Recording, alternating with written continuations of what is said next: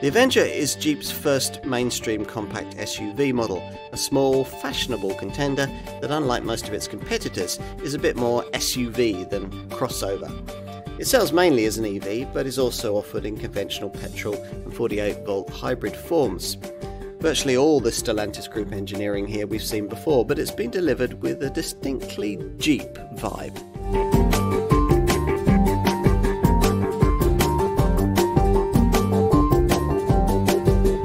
This Avenger was the first ever all-electric Jeep, and at its original launch in late 2022 represented a key milestone for the brand as it aimed to become a world leader in zero-emissions SUVs.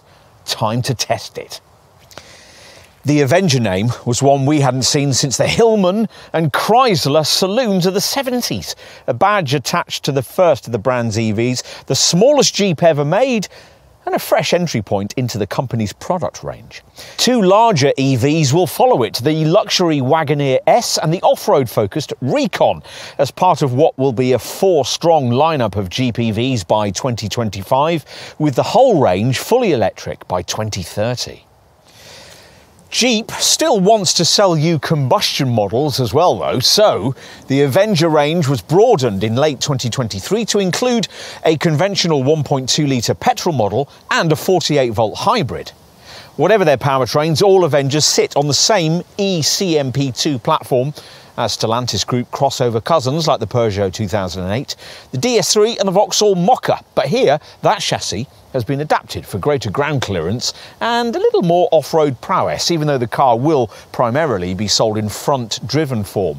It's built at the group's high-efficiency plant in Tychy in Poland and is positioned just below the familiar Renegade in the Jeep lineup. The Renegade, launched in 2014, was the first small Jeep to garner any sort of market recognition at all, after two disappointing attempts at the genre in the previous decade, the Compass of 2007 and the Patriot of 2008. But this one sounds quite promising and will need to be to turn around this famous brand's rather lacklustre European sales performance in recent years. Prior to this car's launch, only around 1 in 100 SUVs sold on our continent was a Jeep, and at the time of this car's launch, the marque had a minuscule 0.3% of the SUV market here. Only in Italy does the marque have any kind of volume sales status at all. Maybe, though, we were all just waiting for the right kind of Jeep. Is this it? Well, over 40,000 sales were registered by the brand before the car even hit the showrooms, aided by a prestigious 2023 European Car of the Year award and the 2023 Women's World Car of the Year award as well. But can Jeep values really translate into a small, fashion-led crossover like this? And would you want it if they did? Well, for the answers, you'll need the industry's most comprehensive review, the Car and Driving Road Test.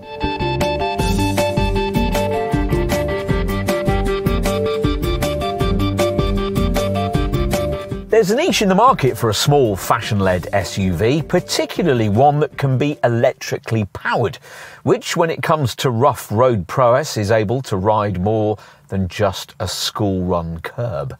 This one looks as if it might be able to do that, and, even in this front-driven form, has 200mm of ground clearance and a select train drive mode system with sand, mud and snow settings.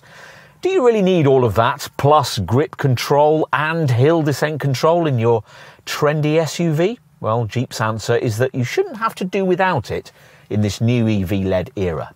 But in the combustion period we're just leaving, that kind of additional capability has usually come with various dynamic downsides. Is that what you can expect here? Let's see.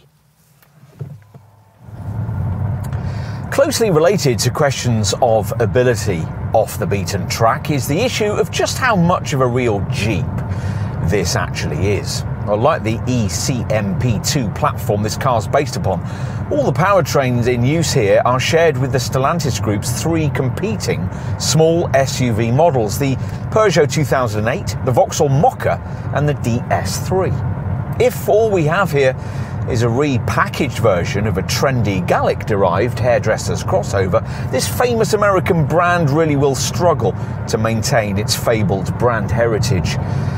But the company says we shouldn't worry. Over 60% of the components of that chassis are apparently unique to this car, and as we've said, it rides higher using a set of gnarly drive modes that a 2008 Mocha or DS3 owner probably wouldn't know what to do with. Which the company hopes will distract your attention from those shared powertrains. Initially, there was just one, the full EV model we're trying here, which gets the latest Stellantis 17-module 54 kilowatt-hour battery pack and 400-volt, 156 horsepower electric motor driving through the front wheels. With all the Jeep-style capability fanfare, you might reasonably ask about the prospects for a four-wheel drive Avenger of some kind, but unfortunately the eCMP2 platform doesn't allow for it, nor can that chassis take the 1.3-litre petrol engine-based plug-in hybrid drivetrain used in the four-wheel drive Renegade 4xe. But for its brand credibility, Jeep's determined that there should be an all-wheel drive Avenger variant, which, as we filmed, was being readied for imminent launch based around a Stellantis-sourced 1.2-litre PureTech petrol unit and expected to offer around 30 miles of EV range. Perhaps more relevant to the likely customer base for this car is the news that, contrary to what it said at this model's original launch, the company will be offering UK Avenger buyers more affordable variants that it isn't necessary to plug in. All, like the 2008, the Mocha and the DS3, use different versions of the 1.2-litre 3-cylinder PureTech petrol engine I just mentioned, either in conventional form with manual transmission and 100 horsepower, or in hybrid form, where the same engine gets paired with a 48-volt, 28 brake horsepower electric motor integrated into a bespoke 6-speed, dual-clutch automatic gearbox. Technically, that Avenger hybrid setup is a mild hybrid one, but unlike most systems of that type, this one can operate on electric power alone for short periods of time, around 0.6 miles at speeds of up to 18 miles an hour before draining its little battery. That doesn't sound very much, but as usual with hybrids, this one's really more about the EV motor cutting in and out for urban use, rather than extended periods of zero emissions motoring. Functioning with the motor cutting in and out around town, Jeep reckons that an Avenger hybrid could be running without troubling its engine for up to half the time on busy commuting journeys. If those sort of trips will be this Jeep's staple diet though, you'll ideally stretch to the full EV model that will account for the majority of sales, and which, as I mentioned earlier, is the version we are testing here.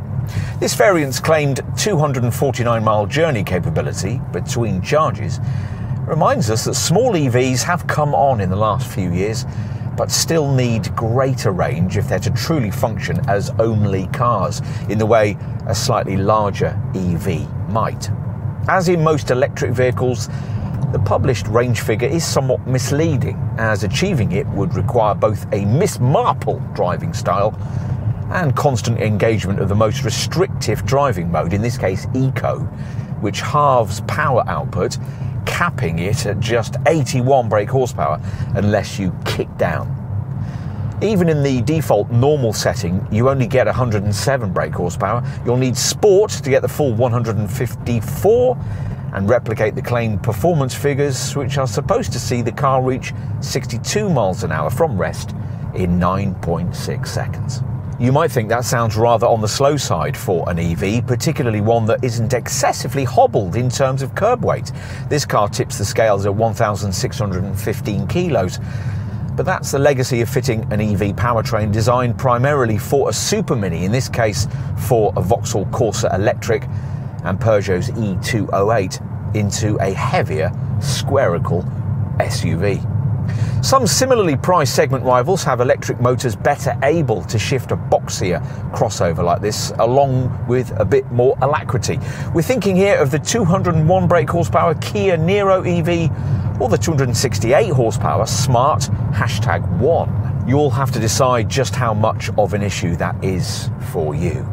To be fair, in sport mode at least, the Avenger EV doesn't feel noticeably slow away from rest, as 260 Nm of torque is punched through the eco-conscious front-driven tyres. But forward thrust subsequently tails off even more than it usually does in a small EV, and top speed is capped at just 93 miles an hour. This car's got quite a bit of negative press comment for the firmness of its ride.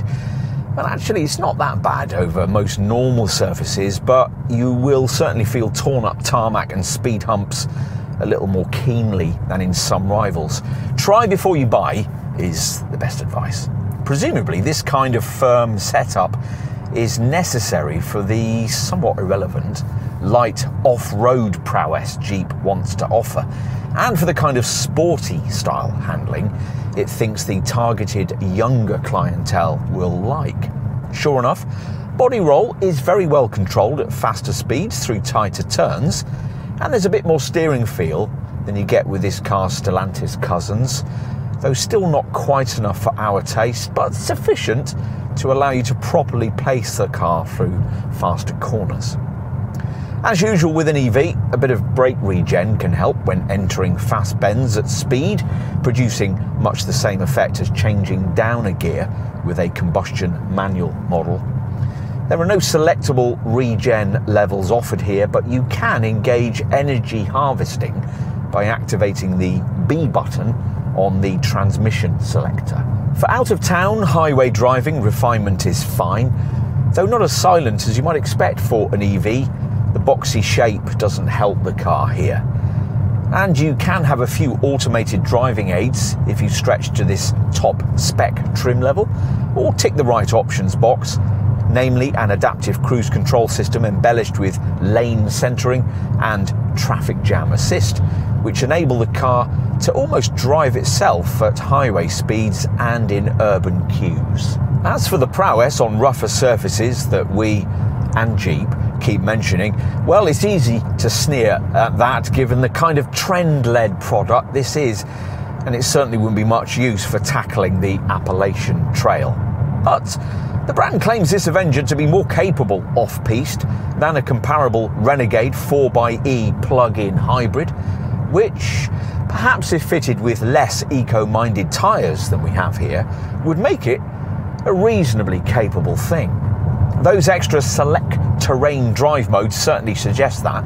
Sand, which works at up to 75 miles an hour, mud, active at up to 31, and snow, operational at up to 50 miles an hour.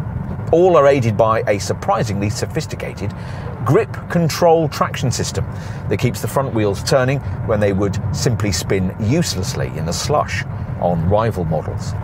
On slippery surfaces, you can actually feel it moving power to the wheel with most grip.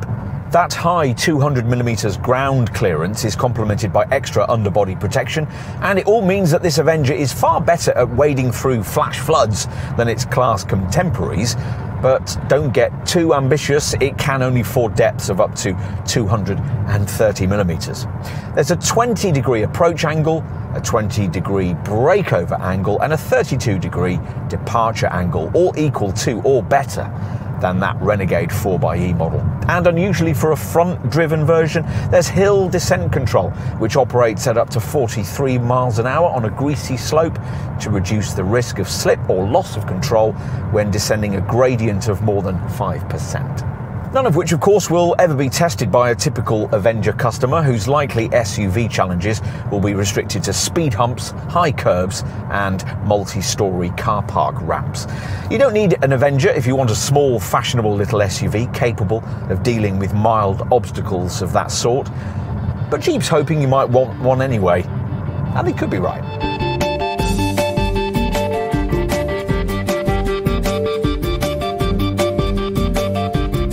For some time now, there's been very little indeed that's American about mainstream Jeep models, and the Avenger follows that trend. It's the first Jeep to be designed outside the US and won't even be sold there, built in Poland and aimed almost entirely at the European market. Despite that, classic brand design cues are everywhere to convince you otherwise. The pumped-up trapezoidal wheel arches and the shoulder line reference the Willys Jeep of 1941. The floating C-pillar is from the Compass and Grand Cherokee, and of course there's the company's usual classic 7-slot front grille, though it's actually closed off, cooling air directed instead beneath the front bumper. It was a challenging design brief for styling chief Daniele Calanacci and his team, who were tasked not only with replicating Jeep's unique DNA, but also with incorporating brand-specific features not normally needed on a small lifestyle EV crossover of this kind, like the biggest possible tyres and exceptional departure, breakover and approach angles. At only just over 4 metres in length, 160 millimetres shorter than a Renegade, this is the shortest Jeep ever. But there's plenty of pavement presence thanks to at least 200 millimetres of ground clearance, super short overhangs, and beneath the bulging wings, large wheels of up to 18 inches in size. You can pay extra to have this contrast-coloured volcano black roof as well. The urban jungle, this Avenger's preferred habitat, frequently inflicts low-speed impact damage, hence the 360-degree black cladding extended up from the branded lower side sills, and to mask scratches and scuffs, moulded in colour instead of paint. At the front, the bent-over 7-slot grille references the TJ Series Wrangler and is supposed to protect not only the radiator but also headlights, which only gain full LED beams with this top-spec trim level. These LED fog lamps require a Summit level of spend too, but all versions get this lower grey plastic skid plate, which wouldn't last long on the kind of gnarly trails this Jeep is trying to visually convince you it could undertake. Look carefully and you might spot a few of what Jeep irritatingly calls Easter eggs. Little hidden added design details like the 7-slot grille motif on the front air intake and the wheel rims, and in the corner of the windscreen, a tiny illustration of the designer's son looking through a telescope at the stars. The rear wouldn't be particularly recognisable as a Jeep were it not for the X graphic in these tail lamps, supposedly inspired by classic X-designated US fuel cans. These lights gain LED illumination with top-spec trim. Finishing touches include a subtle roof spoiler and another grey-coloured lower plastic skid plate. Under the skin, the Avenger sits on the Stellantis Group's eCMP2 platform, the same as that used for segment rival cousin models like the Peugeot 2008, the DS3 and the Vauxhall Mocha, a platform formatted for the use of both fully electrified and combustion engine power. Given all of that handover architecture, the brand has done well to make this car as recognisably Jeep as it is. Can the same be said of the cabin? Let's take a look. Well, yes, you'd know you were in a Jeep. The 3-spoke wheel looks familiar, as does this lean dashboard supposedly inspired by the Wrangler, with an upper part made up of a single horizontal function beam, which includes all the air vents, ambient lighting, and the central 10.25-inch Uconnect infotainment touchscreen that all Avengers share. Below this central features passenger and middle part is a very useful full-width shelf, highlighting the interior's practically intended orientation. Here, as you can see, this function beam is finished in bright yellow, an extra cost option which wouldn't really work as well with a different exterior paint colour. And without it, the front of cabin experience lacks a bit of Jeep personality. There's not much to justify the premium prices Jeep wants to charge unless you splash out on the optional leather upholstery that features here. Certainly there are rather too many hard plastics, though the brand contends their use is intentional given that brittle surfaces are easier to clean than deep grain leather or cloth. Still, the big, chunky but unilluminated centre dash buttons will be easy to activate with a gloved hand, and everything feels pretty solid. Above you is a rather old-fashioned looking light unit, but the off-white headliner gives the cabin an airy feel, and by the modest standards of the small SUV class, there's a reasonably commanding driving position. There's no transmission selector, as with Fiat EVs, you change gear via these fascia buttons. We mentioned this Uconnect infotainment touchscreen, which won't be compromised in size if budget restricts you to a poverty spec model, but won't feature navigation with any of the trim levels unless you pay extra for it, as we've got fitted here. Wheeled out by Jeep is the usual excuse that standard Apple CarPlay and Android Auto wireless smartphone mirroring makes built-in nav largely unnecessary. But the navigation apps you'll add to this monitor's application drawer won't be much use to you in the kind of outlying areas this Jeep is supposed to be able to take you to. This display, with its customisable widget sections, is the same one fitted to both the Peugeot 2008 and the Fiat 600e, and the good news is that it's mounted high on the dashboard and hasn't been burdened with climate functions, these separated out to a row of piano-style buttons on the centre console. The other screen your attention will be directed to is the one you view through the 3-spoke wheel, which will, as here, also be 10.25 inches in size, unless you're restricted to base spec, which gets it in 7-inch form. This displays key journey information such as speed, mileage, electric charge and ADAS system updates, and can also bring up information on media, phone, mapping and charge status and power flow. The left-hand power, eco and charge graphic doesn't really tell you much more than whether you're accelerating or not. Drive modes display below the digital speedo, surrounded by topography graphics in the middle, and there's a large battery charge display to the right of that. What else? Well, even for very tall people, it shouldn't be difficult to find a comfortable driving position, thanks to plenty of adjustment from the wheel and the 6-way adjustable driver's seat. Disappointingly, though, the front chairs don't come with lumbar support on any variant, even as an option, but hold you in place through the corners with decent side bolsters. All-round visibility is good, thanks to the glassy body, the thin front pillars and the squared-off bonnet, which makes it easy to see where the corners of the car are when parking.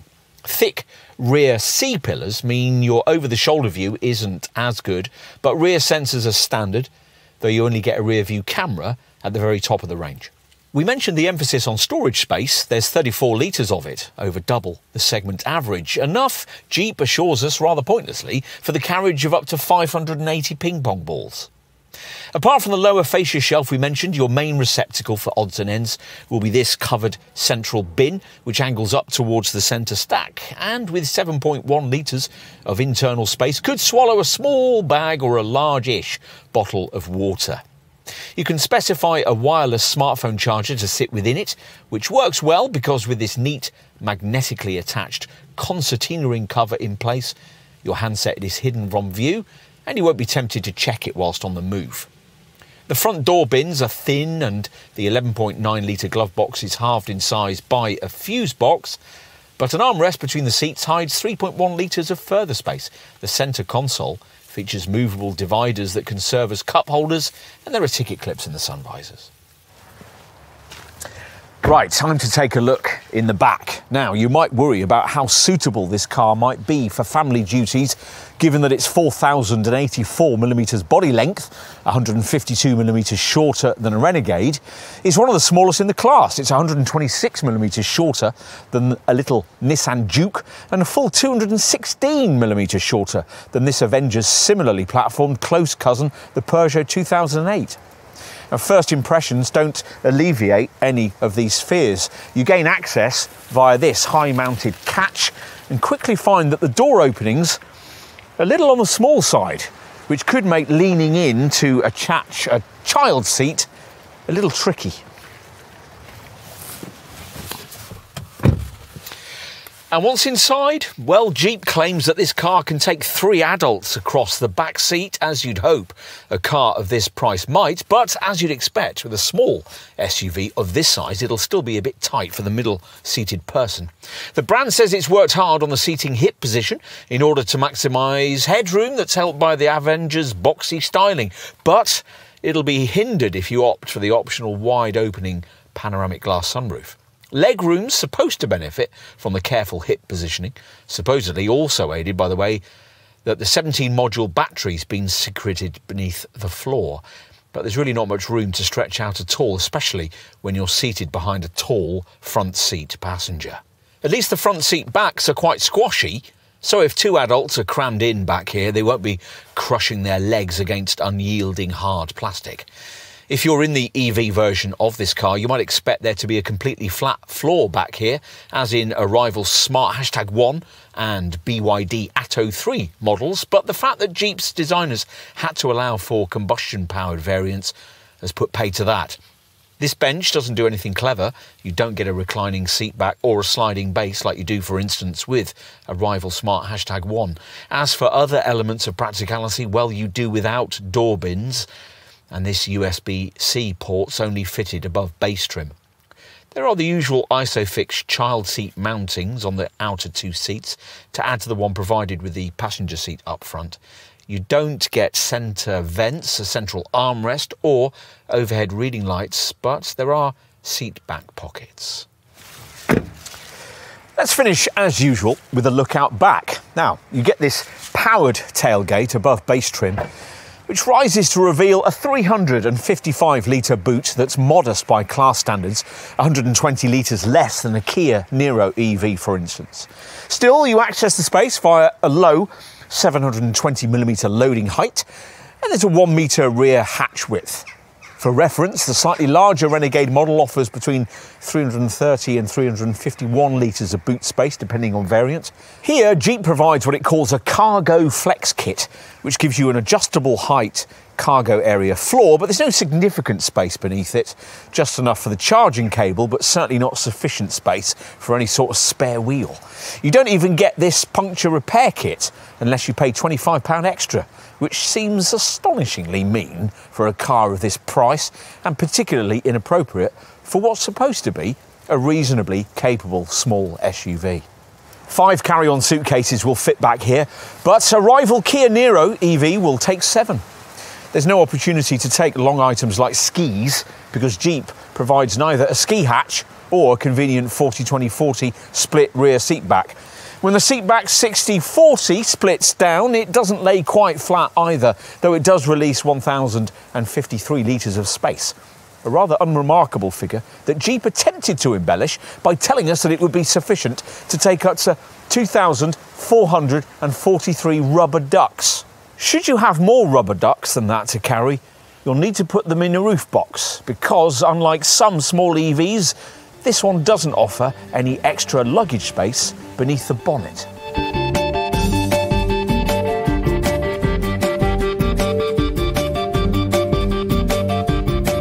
So what will you pay for the Jeep of EVs? Well, that'll depend on whether you actually want it as an EV. If you do, then prices at the time of this test in autumn 2023 started from just under £36,000 for the base longitude version, with another £1,700 more necessary for mid-range altitude spec, and a top spec Summit EV model like we have here cost from a fraction under £40,000 at the time of this test. We're focusing on the front-driven model here. You can also talk to your dealer about a twin-motor Avenger 4xe EV variant, which hadn't yet been launched at the time of this test.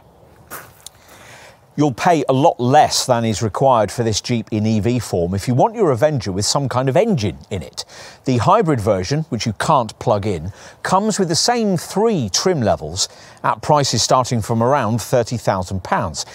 And if that's still a bit much, you'll be directed to a conventional non-electrified 1.2 litre 100 brake horsepower 3-cylinder petrol version, which will only be sold in a single Altitude Plus trim level, priced from around £27,000. For reference, as we filmed, Jeep's only slightly larger Renegade SUV model, priced in hybrid form from around £30,000, or in PHEV 4xe guise from around £36,500. Avenger pricing is crucial given the expected relatively young customer demographic. 20% of buyers are expected to be under 35 and nearly all will be new to the brand. Those figures see this Jeep pitched at a level pretty comparable to this car's close Stellantis Group cousins, combustion and electric versions of the Peugeot 2008, the DS3 and the Vauxhall Mocha, once you've equalised equipment levels. A Jeep for the price of a Vauxhall? You might like the thought of that. If you're looking for a small hatch or crossover EV of this sort, for the money being asked here, you're also In the same pricing ballpark, you need 4 popular class choices like the Hyundai Kona Electric, the Kia Niro EV, the Smart #1 and the Nissan Leaf E+. What else? Well, we'd be tempted to save a couple of thousand over this Jeep and look at cars in this segment like the Volvo EX30 and the Cupra Born, or spend much the same as Jeep is asking here on a slightly bigger model like the BYD Atto 3 or the SsangYong Corando E-Motion. The Volkswagen ID.3, in case you're wondering, cost from around £37,000 at the time of this test. And Honda's class entry, the e-Ni1, is priced right up at around £45,000.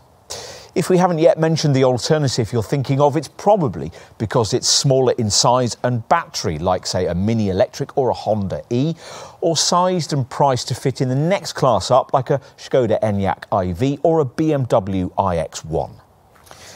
If, having considered all of this, you conclude that it is this Avenger that you really want, then you're going to need to know just how generous Jeep's been with standard spec. So let's take a look at that now. All models come with LED daytime running lights, grey skid plates, rear parking sensors, auto headlamps and wipers, headlamp levelling, an alarm, a heat pump to preserve your driving range in cold weather, and a very complete portfolio of camera safety kit, which we'll get to in a moment.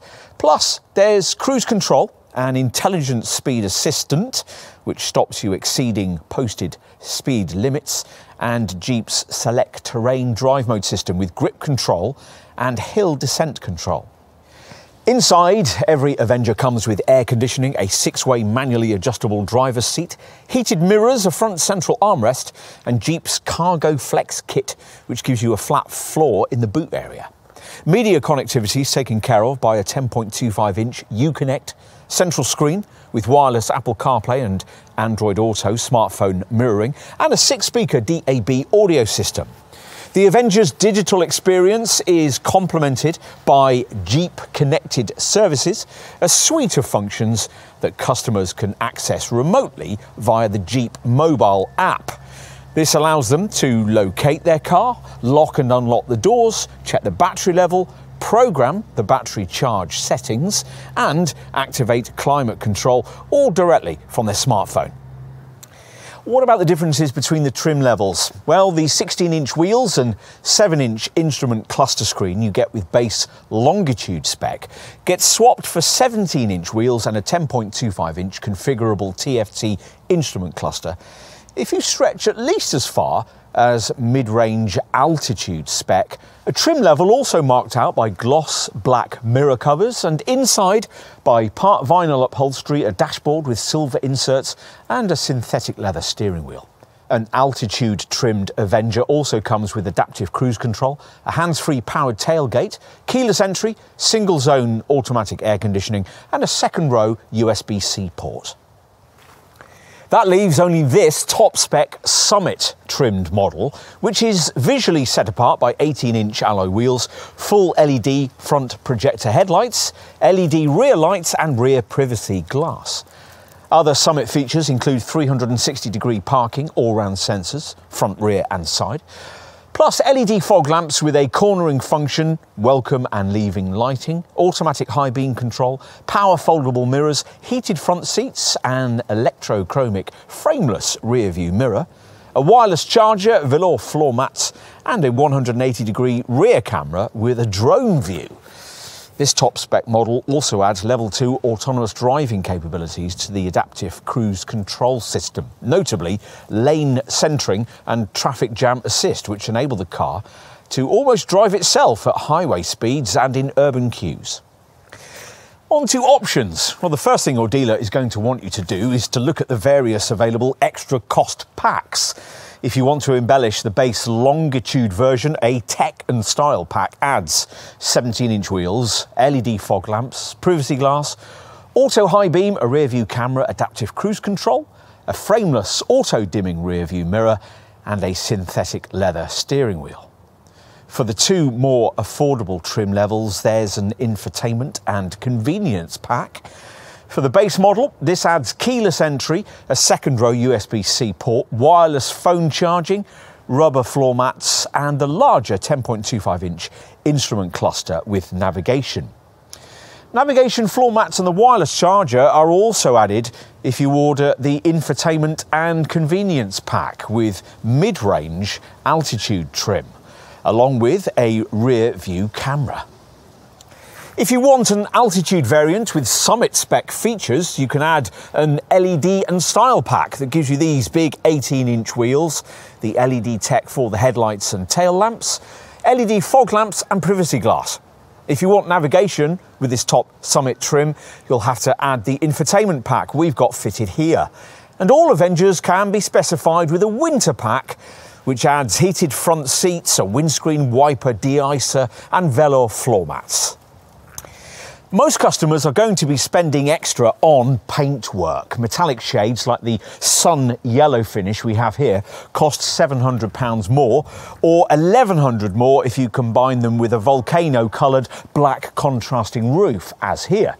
This test car also has the optional leather upholstery, and if you wish you can specify powered front seats, front fog lights, an opening glass sunroof and even the yellow coloured dashboard insert fitted to the car we have here. You can individually add front fog lights and either 17 or 18-inch wheels if your chosen Avenger variant doesn't have them. And around 100 accessories are available, including graphics for the roof and flanks. This should mean that it'll be easily possible to ensure that your Avenger looks like no other. You can also add a dog guard, rubber mats and a reversible luggage compartment tray, as well as the usual roof crossbars, so you can add roof boxes, bike racks and ski carriers. Safety kit includes features like autonomous emergency braking with pedestrian and cyclist recognition, traffic sign recognition, lane departure warning, a lane support system and driver attention assist. Along with the level 2 autonomous driving features we mentioned earlier, Summit spec adds an urban blind spot monitor, all of which can also be added to a mid-range altitude spec model as part of an optional ADAS pack. And passive safety features fitted across the range include 6 airbags and the usual electronic assistance for braking, traction and stability control.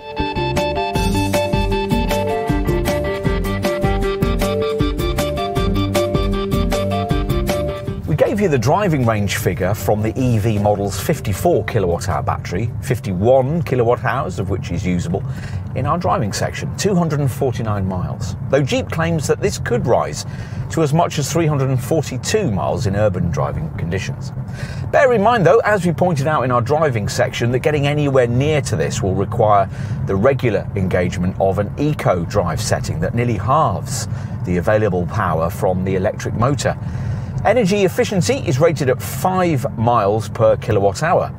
The Avenger EV comes with 100 kilowatt rapid charging capability, so its battery can recharge from 20 to 80% in 24 minutes via a 100 kilowatt Mode 4 cable when hooked up to a suitably rapid charger.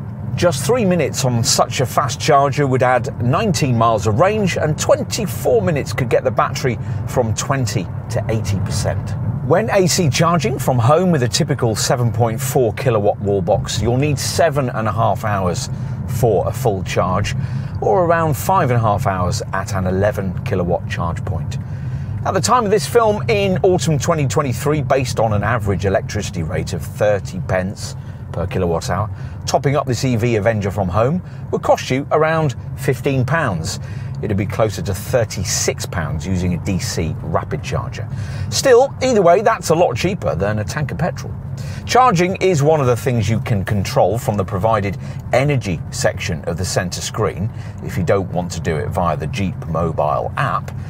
That energy section also has a selectable statistics screen which shows your energy consumption over the last 30 minutes in this EV model in miles per kilowatt hour.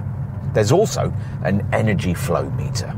If though you'd still prefer to be slugging in a tank of petrol, you'll need to know about the efficiency of the combustion versions. Well, the conventional 1.2 litre petrol model should return around 50 miles per gallon and about 125 grams per kilometre of CO2. For the hybrid model, think closer to 55 mpg and 120 grams per kilometre. Away from powertrain efficiency, Jeep's also given some thought to how to reduce damage caused by low-speed impacts, which make up around 70% of accident cases in Europe. With that in mind, the Avenger's headlamps are encased and positioned high up away from low-speed impacts. And the skid plates are made of a polymer mould, which doesn't show visible scratches. In exposed areas like the doors, cladding set high to offer extra protection. And thanks to these additions, the brand estimates the customer could reduce potential accident damage costs by up to around £1,000. Like other Jeep models, this one comes with a dedicated Jeep customer care service where a team of expertly trained agents will be available 24/7 to answer any questions about your journey. Residual values look promising. Industry experts CAT predict a 46% return after 3 years and 60,000 miles, a figure so good that the Avenger won the AutoVista Group Small SUV Residual Value Award in 2023, beating 26 segment rivals. It'll be 54% after 3 years and 36,000 miles. To put that into perspective, over the same period, a Hyundai Kona Electric retains 50% and a Peugeot E2008 just 40%.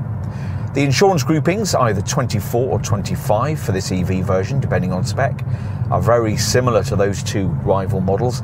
Like other Jeep models, this one comes with a 4-year warranty, servicing and roadside assistance package as standard as part of the Jeep Shield program. The Avenger EV's battery comes with a separate 8-year or 100,000 mile warranty, which can be extended by 3 years, should you wish. Servicing for the Avenger EV is required once every 2 years or 18,000 miles, whichever comes first. And that's considerably less frequent than most comparably sized combustion models, indicative of the way that electric vehicles have fewer moving parts than those with engines. Obviously, no oil changes are required, and regenerative braking means that the brake pads are designed to last the life of the car. As with other EVs, until 2025 you won't be paying any road tax, you'll have no ULEZ zone or London congestion charges, and benefit-in-kind taxation will be rated at a super low 2%.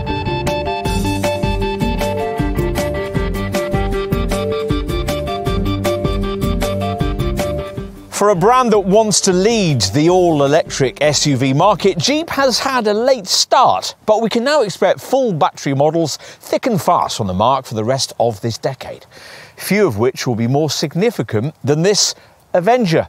It competes in a segment now accounting for 20% of all European sales, and the company hopes it will be key to correcting its lacklustre sales performance in markets such as ours. There's a very good chance that might happen. The brief here to create a fun, boxy Jeep that can be all electric has been delivered with the kind of flair likely customers will be looking for. And if you don't want an EV, the hybrid version's a potentially preferable alternative. Either way, the Avenger's Select Terrain system delivers the kind of poor weather driving confidence that most of this car's competitors lack. The fact is, though, that this attribute isn't one usually prioritised by on-trend customers in this growing segment. People are more likely to want space and practicality and a comfortable on-tarmac driving experience. These are both areas in which, to be frank, the Avenger falls short in comparison to its most obvious segment rivals outside of competing Stellantis Group brand models. If you're looking at this EV version, you can get a lot more power for this kind of outlay too. For all that though, there's plenty here you might like, and there's no doubt that the Avenger will transform Jeep's sales presence in markets like ours. We can't help respecting the company for making at least some attempt to preserve traditional rough road brand virtues here, and in doing so, they've given the car a unique selling point in its segment, even if it's not a particularly significant one. You could still argue, of course, that for all kinds of reasons, this isn't a real Jeep, but there's no question that it's really what the brand needs right now.